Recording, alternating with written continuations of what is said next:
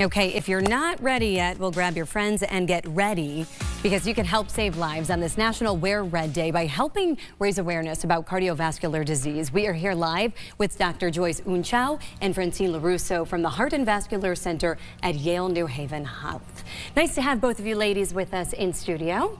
Thank you for having us. This is an important conversation to be had. Hopefully we are going to teach a lot to our viewers, but also remind ourselves why it is so important to take care of ourselves. Let's start with today, what it's all about and the main purpose. So we're excited to be here. Today is Wear Red Day, as we are here, and American Heart Association, this is their centennial year to celebrate the Heart Association, and it's the 20th year for bringing awareness to women.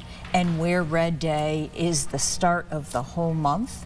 And so when you think about the difference, it's the #1 killer for women is heart disease. And there is a significant difference between the symptoms from a man and a woman. Let's talk about that, the differences. So for a man, a woman, you will see, nausea, shortness of breath. But a woman a lot of times presents with achiness, fatigue, and not necessarily chest pain. A man traditionally has chest pain. So women have a tendency to minimize the symptoms, which we shouldn't. And really the Heart Association, they have a website with the information around what those heart attack symptoms are. If you have them, you really should be calling 911. Yeah, and this graphic here on the screen is really showing the difference in symptoms, men versus women. And I think women, as a society, history has proven that we are just go, go, go, right? We are always worrying about taking care of our parents, taking care of our children, our spouses, our loved ones, but we often forget to take care of ourselves. So it's important to know the signs, know the symptoms, and as you mentioned, call 911. Doctor, let's talk about that more and how women are so impacted by cardiovascular disease. Yeah. So as we were talking about, women can actually have a whole range of heart disease. Not only the heart attack with the plaque blocking up the arteries, but they have other things such as like high pressure, high blood pressure, which causes high pressure in the heart. Their symptoms will be like shortness of breath, a little bit of chest heaviness, not normally the elephant sitting in the chest kind of thing.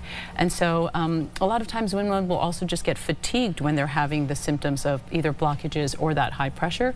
And they say, oh, it's allergies, oh, I'm just tired, I didn't sleep well.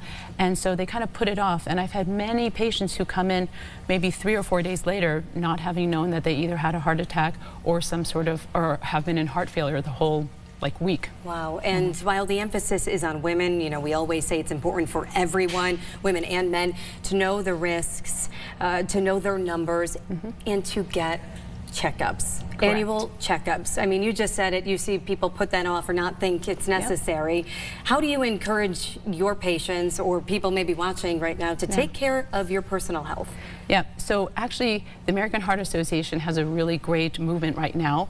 It's called the Life Essential, the 8 Life Essentials, and it basically helps people to get heart healthy. So one of the things is to eat right. So try to avoid those high cholesterol foods, the high carb foods, high fatty foods. Try to avoid that. Eat more lean proteins such as fish and chicken and a lot of vegetables. The other thing is to be active, to be as active as possible. Exercise like we just saw on the last segment, but also just keep moving. Don't stop moving. Don't be sedentary. Another thing is if you smoke, you got to try to cut back on the smoking.